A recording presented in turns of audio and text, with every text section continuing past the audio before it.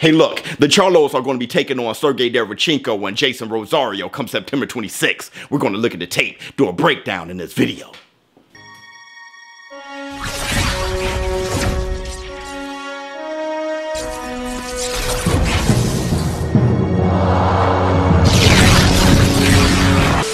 Hi, this is Joe Cortez. You're watching ShowBizz, The Adult.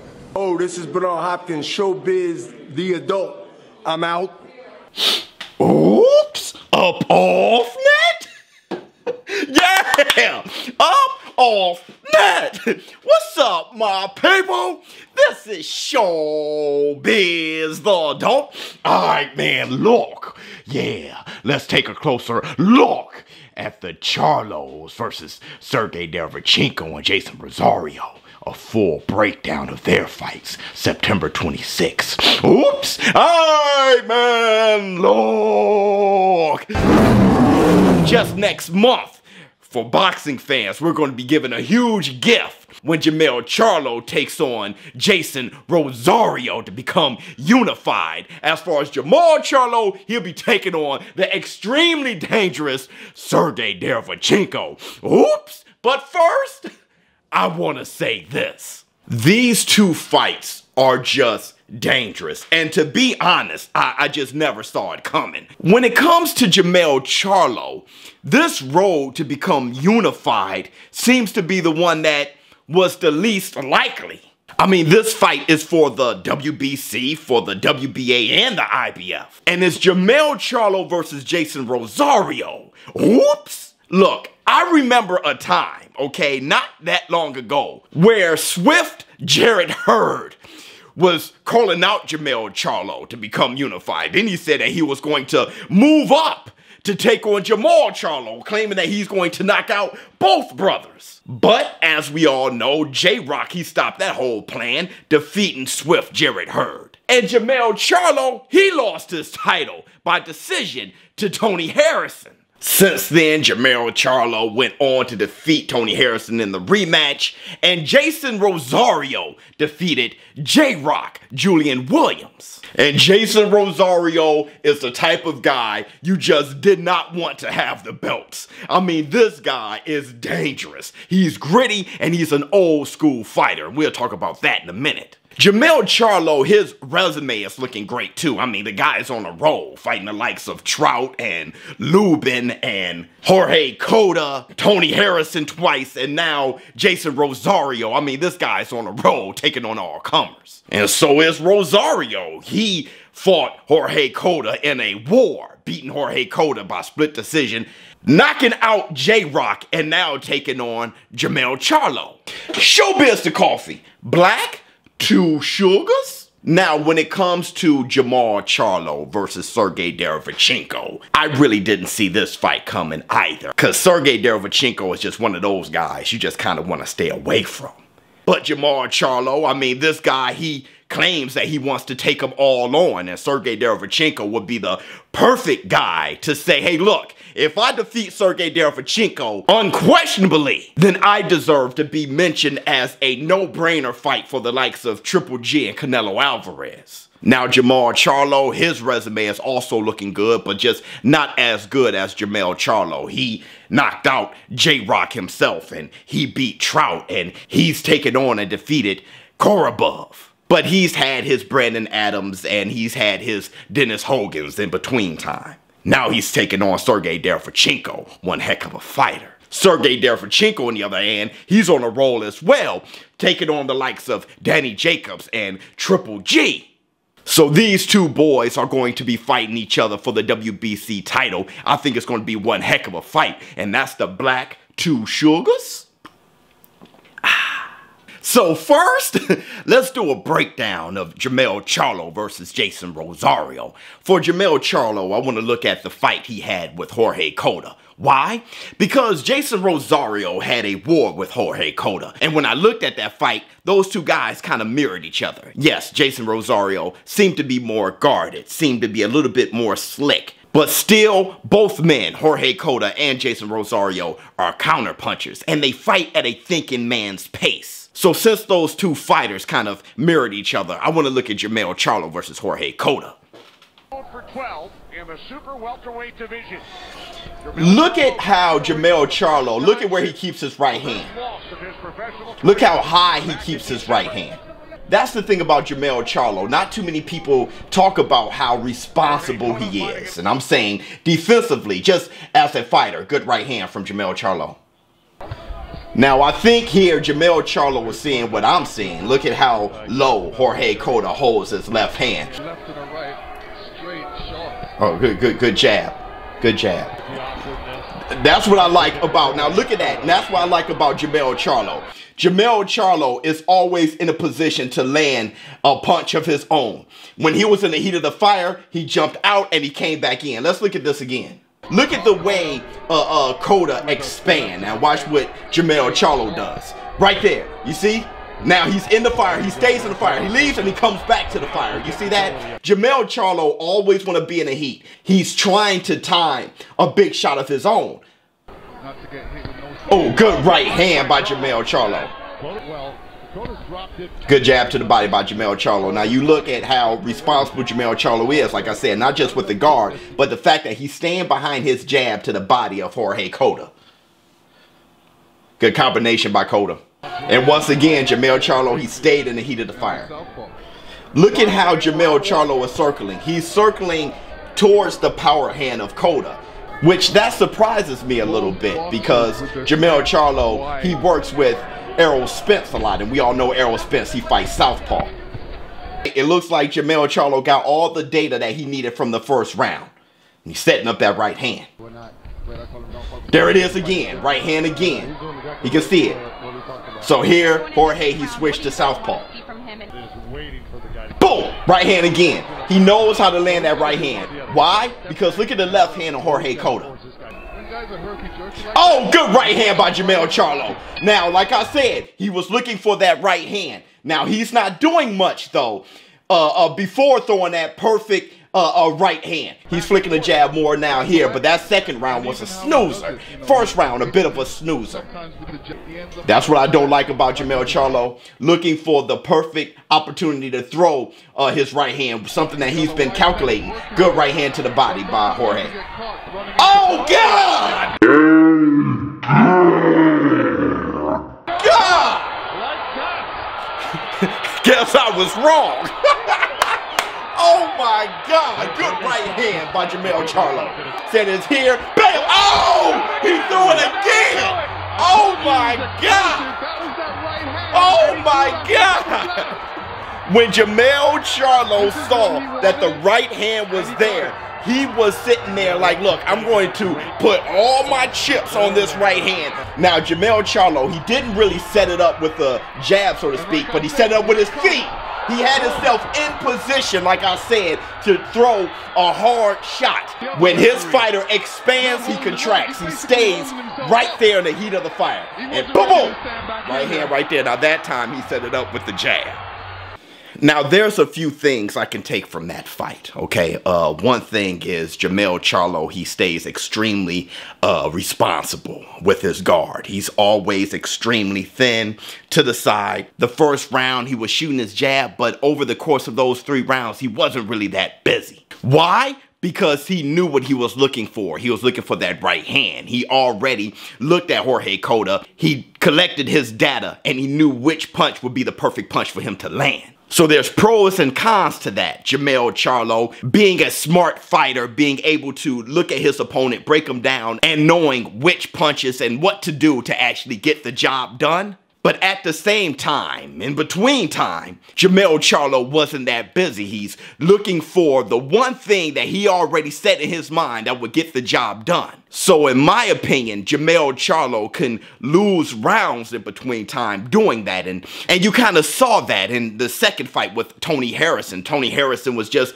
running away with the fight a bit, kind of outboxing Jermell Charlo. But Jermell Charlo, he kind of knew what it took to get the job done, what kind of pressure to apply, what kind of punches to throw wide, looping shots, how to just break down Tony Harrison. And he was going to stay doing that, and he wasn't going to change from that because he felt that that was the game plan. Now, when it comes to Jason Rosario, I decided Rosario versus Julian J-Rock Williams. Why? Because J-Rock, he's a good puncher, a very good athlete, and he fights with the standard boxing style, something a bit similar to Jermell Charlo. Also, it was Jason Rosario's first shot at the title, and he rose to the occasion, so you can kind of see what he does under pressure because he wasn't fighting at home. Heck, he was fighting at J-Rock's home. Let's look at the tape.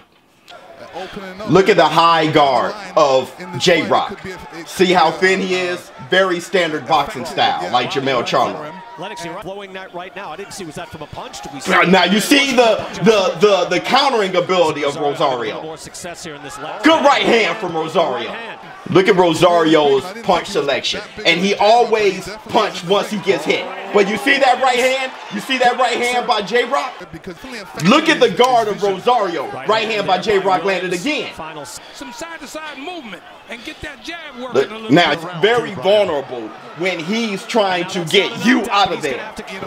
Look at Rosario. Oh, God, just look at it. Oh, look at the jab. Oh, my God, behind the ear.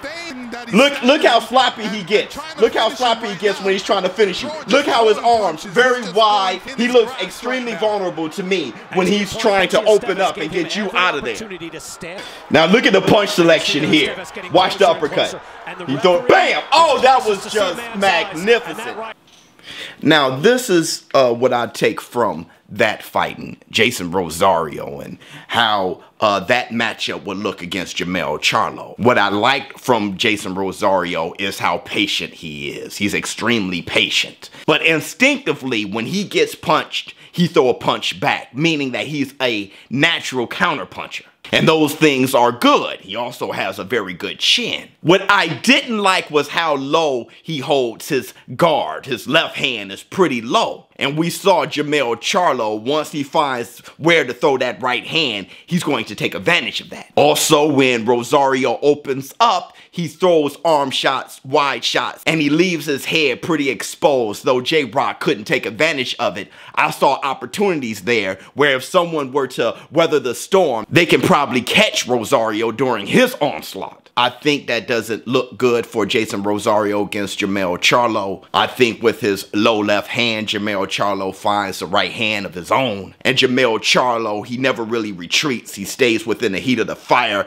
actually inviting you to throw a lot of punches because he believes in his own guard being tight enough, and also he thinks that that's a great opportunity for him to throw punches of his own, countering his opponent. I think Jermell Charlo will take advantage of all those things when taking on Jason Rosario.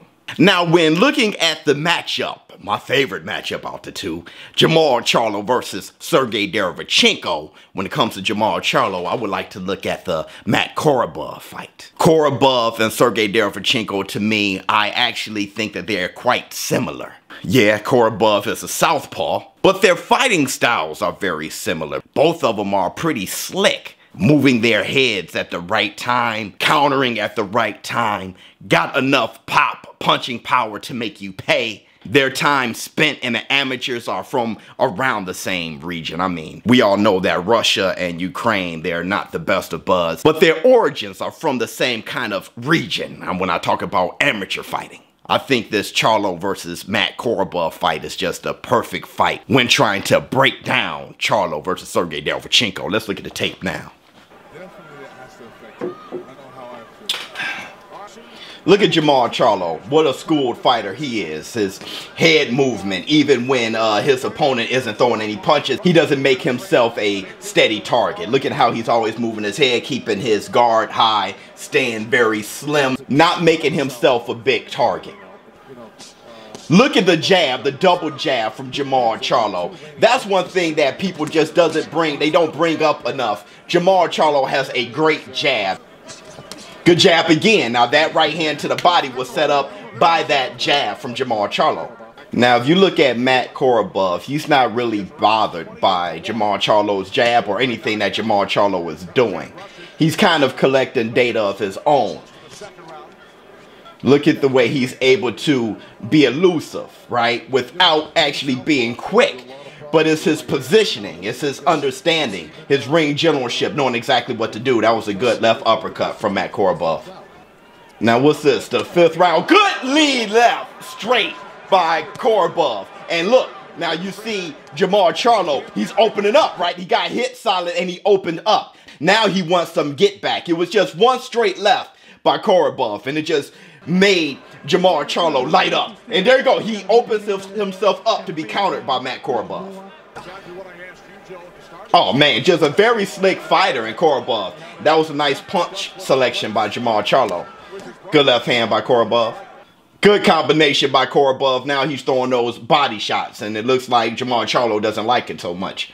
Like I said, he can get emotionally compromised. He doesn't like what he's feeling, so he's going to try to deliver it right back to him. And sometimes that works in the hands of a slick fighter, a thinking fighter, somebody like Matt Korobov. Now these were the middle rounds where Matt Korobov was just taking advantage. Look at straight left by Korobov. Just taking advantage of Jermall Charlo. He can't get away from the straight right and the straight left, and he couldn't get away from it there. Now this is the 10th round of the fight. In my opinion, I think the fight is close to even. I think Matt Korobov, though, is slightly ahead. Good jab by Jermall Charlo. And that's the best punch Jermall Charlo actually has for this fight. Oh, God, good combination. They both tried to just really land big shots on each other. Both of them missed, but good combination by Jermall Charlo. And good jab again by Jermall Charlo. And that's what you could kind of see. When you look at Korobov's face and you look at Jermall Charlo's face, Korobov looked like he's taking more of a beating. Why? Because Jermall Charlo is just bigger and more physical than Korobov. When Jermall Charlo is using his physicality, he can really wear down his opponent if he keeps the pressure up on his opponent. Now in the final round, you can kind of see Jermall Charlo just really putting the pressure on him. More and more pressure. He kept the pressure, sustained it over the championship rounds. That's a good look for Jermall Charlo. Look at Charlo. Look like he has a little bit more life than Korobov. And Korobov, the older fighter. I mean, Jermall Charlo, he's younger, and you kind of expect this. And you look now, Korobov, good double left by Korobov. But Korobov isn't quite as busy as he was in those middle rounds. So he had a spark. It was like a hill, right? He started off kind of slow. In the middle rounds, he peaked. Oh, good right hand by Jermall. Ugh. And now he's on the decline. Oh, good combination by Jermall. And that decline that I'm talking about, I have to really give the credit to Jermall Charlo for being a cause of that decline. Now, the positives I can take here from Jermall Charlo is this. Jermall Charlo, he has a wonderful jab, and he never got away from it from all 12 rounds. When you saw in the 12th round, Jermall Charlo, he was still busy with the jab, shooting a jab, a single jab, double jab, triple jab, jab upstairs, jab downstairs. He just stayed responsible when it came to his jab. Another thing is Jermall Charlo, he still understands that it's a fight. He wasn't just technically being a sound boxer. He also knew when to fight, and it was those moments that really gave him the victory here, putting the pressure on Matt Korobov, breaking him down. Because to be quite honest, Korobov was the more slick boxer, and Korobov was kind of playing him like a puppet come the middle rounds. So sometimes you got to turn it into a fight just to see. And as you saw, Jermall Charlo was the more physical fighter, and that physicality broke down Matt Korobov. What I didn't like was this. It was very easy to puppeteer Jermall Charlo there. If you're a slick enough fighter, and if you hit Jermall Charlo with a good shot or two, Jermall Charlo, he's going to want to give you that receipt. And in doing so, you can kind of expect that receipt. And in expecting that receipt, you can actually give a receipt of your own. You can make Jermall Charlo pay. And that's what Matt Korobov was doing, playing him like a puppet. Now, let's see if Derevyanchenko can do that. Let's look at Derevyanchenko versus Danny Jacobs. The reason why I chose Danny Jacobs is because Danny Jacobs, he got the stature kind of like a Jermall Charlo. He works behind the jab as well, and he's a physical middleweight. So let's look at that fight. Now you can already see that Derevyanchenko is just a more busy fighter than Matt Korobov. What I mean by that is, look at his feet, look at his movement, look at his pressure. He's a quicker fighter. Still slick, but he's just a more turned up version of Matt Korobov. And just like Charlo, look at how Danny Jacobs, he's to the side, making himself very thin. Look at his right hand. His right guard is nice and responsible. Good feint by Derevyanchenko. Good feint again by Derevyanchenko. right? Trying to play Danny Jacobs like a puppet, kind of trying to make Danny Jacobs go where he wants him to go.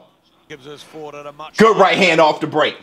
Good left hook. So Derevyanchenko is more of a fighter than Matt Korobov. Korobov is slick, a hard puncher. When it comes to Derevyanchenko, he also has, you know, a grit and a fighter's type of mentality, not just slick. Now here's the middle rounds. This is round 7, and you see Derevyanchenko really chasing Danny Jacobs now, pressing forward. Good jab by Danny Jacobs. Good head movement by Derevyanchenko. Good pressure. Pressure with his feet. Not really punching, but pressure with his feet. Good head movement by Derevyanchenko. You know, look at him. Work his way in. He can't get hit. Head movement is just very good. Good right hand by Derevyanchenko. Good combination by Derevyanchenko. Good right hand. So he knows when to be the aggressor, and he also knows when to counter. And look at Derevyanchenko right in his guts, right between his shoulders. Good right hand. And he's fighting now. Now he's fighting. He was boxing from the outside a bit, moving his head, doing those things. But look at him. Now he's fighting. Look at Jacobs. That jab does pop right off the forehead of Derevyanchenko. Derevyanchenko, it looks as though he can get touched by the jab if the jab is busy enough. Now here's the final round. Look at this. Derevyanchenko has not been discouraged from having putting the pressure on Danny Jacobs. Oh, good double. Oh, good combination by Derevyanchenko. Good combination by Derevyanchenko. Just very busy. And many people looked at this fight and kind of thought the fight was extremely close. Some people actually gave the fight to Derevyanchenko. Oh, good body shot. Derevyanchenko is never discouraged. She's going to keep the pressure on, break you down systematically. God, this is just beautiful action for both men. Beautiful action. Beautiful action. And Derevyanchenko not discouraged, still throwing his hands. Good combination. Good jab by Derevyanchenko. Good jab again. Oh gosh. Oh my gosh. Look at Danny Jacobs' attitude. Always love his attitude. Oh my God. Look at how they swing on each other. Beautiful. Beautiful fight. Beautiful fight. Beautiful fight. Now, here's what I like from Sergey Derevyanchenko. Sergey Derevyanchenko got good punching power. He got good head movement. I like his countering ability, and I like when he is aggressive. He's aggressive when necessary. Derevyanchenko shows that he can be gritty. He can be this warrior, be this fighter. But on top of that, he can have great punch selection, be a slick fighter, move his head well, and stay on the inside. What I didn't like is Sergey Derevyanchenko can get a bit antsy. And in this fight, I think he should have been antsy towards the 12th round, but he was showing himself to be antsy pretty early. Danny Jacobs was able to take advantage of that with his straight punching, straight jabs, straight right hands. I think Charlo kind of does the same thing against Sergey Derevyanchenko. I think he stays behind his jab, and I think those jabs will be effective against Sergey Derevyanchenko. The right hand of Danny Jacobs found his spot, and I think the right hand from Charlo is going to find a spot as well. Danny Jacobs was also the bigger man. Charlo, he's going to be the bigger man against Sergey Derevyanchenko. I think Sergey Derevyanchenko versus Charlo is going to be a war. I think as Charlo turns up, Sergey Derevyanchenko is going to turn up. I think Sergey Derevyanchenko will hit Charlo with good shots, and when doing so, Charlo is going to try to respond. I think we're going to see more of what we saw in the 12th round with Danny Jacobs and Sergey Derevyanchenko. I think you're going to see that type of action earlier in this fight with